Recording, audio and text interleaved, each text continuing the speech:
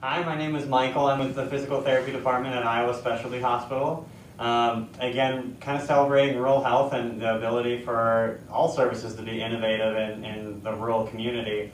Physical therapy is real interesting, but awesome in the innovative side because we get to see a little bit of everything: inpatient, outpatient, post-surgery, home health. You know, we run into all different sorts of scenarios, and we get to really kind of utilize all of our skill sets and making sure that individuals really get the best care they deserve in an environment that's really hard to sometimes find services. One way that we've really started to add innovation into the rural community is we've now begun adding dry needling services into the therapy department.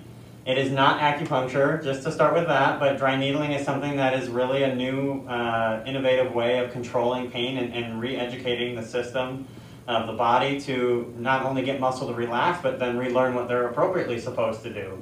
So that's been one thing that's been a huge benefit. I know we've also added another program within Parkinson's. It's something called Big and Loud, and being to really be able to connect with individuals that might not be able to have access to get to some of these bigger cities for some of these big programs.